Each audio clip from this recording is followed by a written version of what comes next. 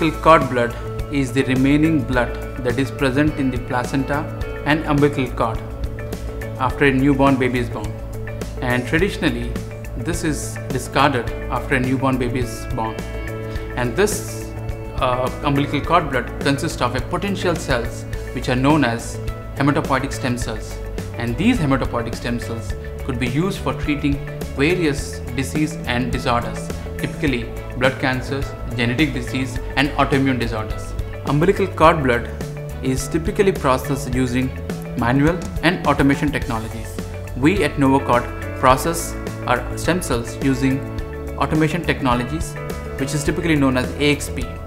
AXP is a microprocessor based technology through which we could achieve more than 95% hematopoietic stem cell recovery. So when the stem cell sample comes to our facility, we ensure that the sample meets our acceptance criteria.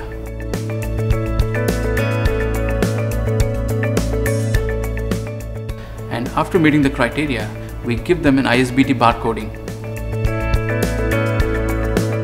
And after that, we transfer the sample into our cGMP processing facility for processing.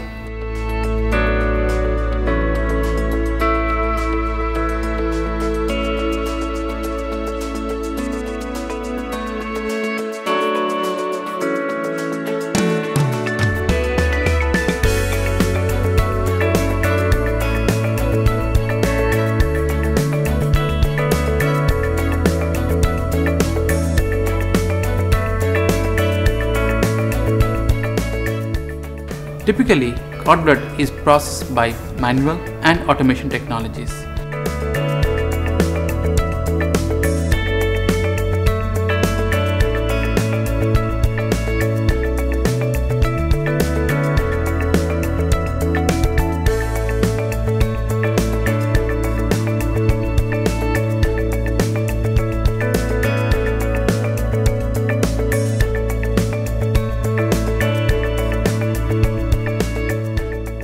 We at Novacord process samples using our own patented automation technologies, which is AXP.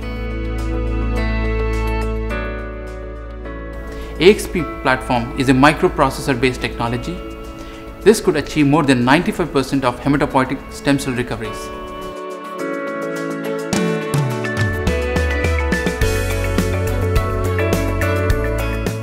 After processing the sample, we send a small alicode for testing of cellularity and viability.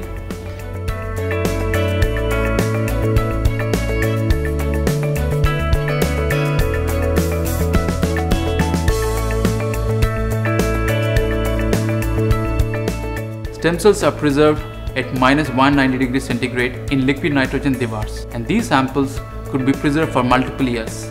And as of now, we preserve umbilical cord blood for 21 years. Umbilical cord blood stem cells are not only used for the same baby, but it could also be used for treating siblings, relatives, family members, or any other individuals who minimally meet 4 out of 6 match. This is one-time opportunity for expecting parents to preserve their baby stem cells in protecting against life-threatening disease and disorders.